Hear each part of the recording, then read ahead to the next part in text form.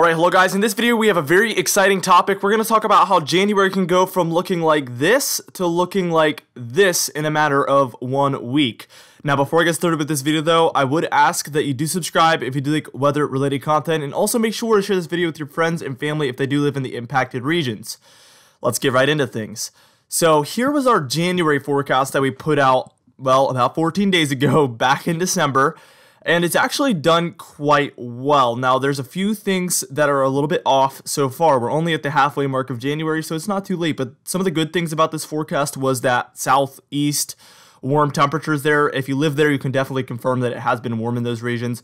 I should have maybe extended that a little bit further north, but we do have cold air on the way for the very northern regions, especially in the Midwest, Great Lakes, and Northeast.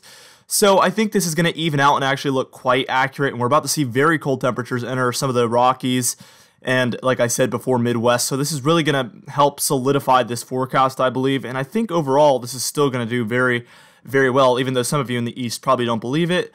We're about to talk about kind of that whole topic in this video. So this is what I showed in the beginning of the video. This is called the CFS model, and that's a climate model, and it does weekly runs here, so we can see this is the weekly forecast on that model from the 21st to the 28th. And things are looking really warm in the southeast, even the Great Lakes in the northeast actually, but we do see some cold up there for Montana and the Dakotas, and that's eventually going to make its way eastward, as we're going to see on the next frame, which is going to be super exciting.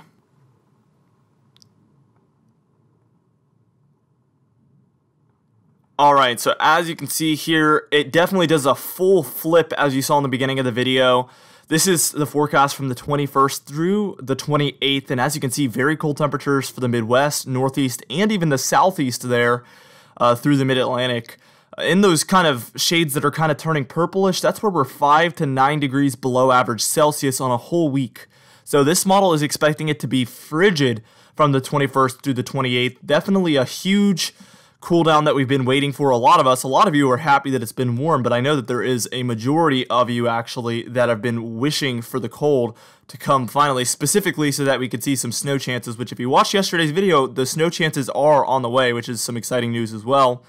And then here's the forecast from the 28th through the 4th of February, and you can see it's more exciting news for you cold weather lovers and snow lovers. The Southeast, Mid-Atlantic, Northeast, and the Great Lakes all are even looking colder than the 21st through the 28th, so two whole weeks of very far below normal temperatures at least. Super exciting stuff there for us cold and snow lovers. I know a lot of you warm lovers are probably disappointed, but hey, it was warm for a very long time. We had a big winter thaw there, and now it's time for the cold to come in and the snow, it looks like. This isn't completely written in stone for sure going to happen, but we're pretty darn sure as the teleconnections, which we're going to show at the end, are looking very favorable as well. I've held off on showing you guys this for quite a while now because I wanted to make sure, and I'm pretty sure at this point. Now, we're about to start talking about the 4th through the 11th, and then the 11th through the 18th, and even the 18th through the 25th on this model, which all looks very exciting as well.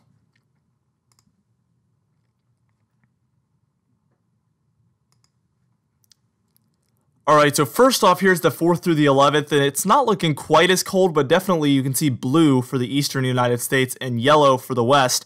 The thing that's important about it being yellow out west for the east is that usually would indicate we have a positive PNA, which means all the cold air usually gets funneled down to the eastern United States. If it's cold in the west, that's where all the cold is going, and typically we would see a ridge in the east.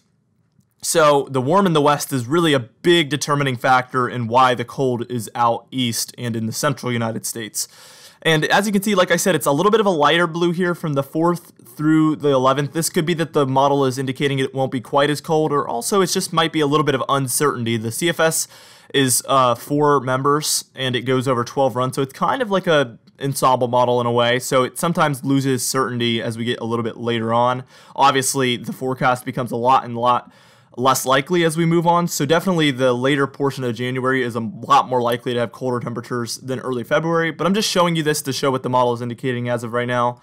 And as you can see, by the 11th through the 18th, it becomes a little more certain that actually we will have some colder temperatures. From Minnesota, Wisconsin, and down through into the Northeast and Southeast, we're looking at a pretty solid amount of below average temperatures there. And then here's the 18th through the 25th, the last frame here. And you can see it also has some very cold temperatures there, particularly for the Midwest, Great Lakes, and New England. So you're probably picking up on the fact that this model, at least right now, it's a little early to say, but this model definitely thinks February could be really cold in the East, which isn't something we've seen for December or January. So it would be really neat to see February come around and have the really frigid temperatures and snowy conditions. So we'll just have to wait and see on that. But right now, things are leaning towards that happening. All right, now we're about to start talking about some other models and then also February as a whole, and we will look at some other exciting stuff as well.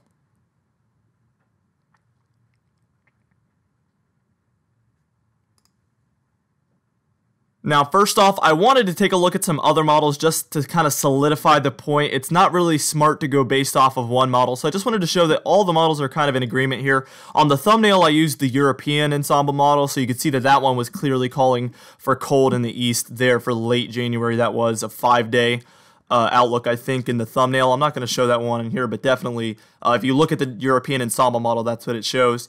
Now, the GEFS model here, you can see this is for the 14th through the 19th, and that 19th looks to be a real turning point. Now, as we move on to the 18th to the 23rd, you can really see the cold enters the central and eastern United States here on the GEFS, which is the GFS ensemble model. Now, let's look at NOAA's forecast. I wanted to show what the National Weather Service is showing, just so you guys could really see a very reliable source. Some of you are new viewers and haven't really seen what I do, so a lot of you probably want to see another source showing it. And here's NOAA's forecast in the 6 to 10 days. So this is from the 19th through the 23rd. This is what they're showing, some below average temperatures for the East, obviously. And then the 8 to 14 day outlook, which is going to be the 21st through the 27th, they're showing this. So clearly they have the cold in the East as well. So you might be wondering, what is causing all this to happen? Let's take a look at our teleconnections here, and this is going to tell us the full story. Starting out with the Arctic Oscillation, or AO for short. You can see right now, if you look at the very left side, we're at a 4 there on the AO, which is very, very positive, and that usually encourages warm temperatures in the United States. As that heads negative, it encourages more and more cold air in the United States, and especially if it goes fully negative, which this model is showing happen around the 25th, but really we get more towards a neutral by time we're at about the 18th, which is going to help with cold air development for sure, at least. Now here's our North Atlantic Oscillation, which is our, for short, NAO, and you can see we're at about a 2 right now, but we're going to drop by the 18th all the way to below neutral. So we're going to be on the negative side and maybe pop positive and then back negative. But overall, we're going to be in a more cold look on these two teleconnections. And then here's your PNA. I talked a lot about this one earlier in the video, and this one's actually going to be the most important here and really driving the pattern.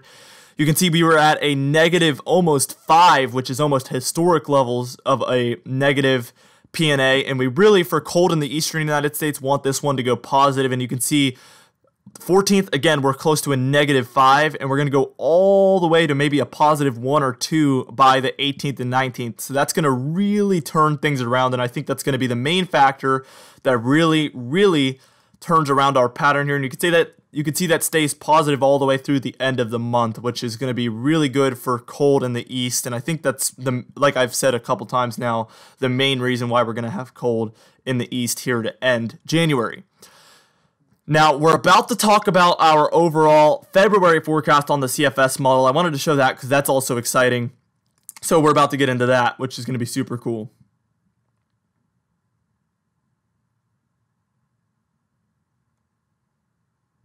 All right, so here's that February forecast on the CFS. So this is going to be from the beginning to end of February on the CFS model. And this model has a tendency to be wrong sometimes, just like all models, and be right. So don't take this too literally. You need to take this with a grain of salt for sure.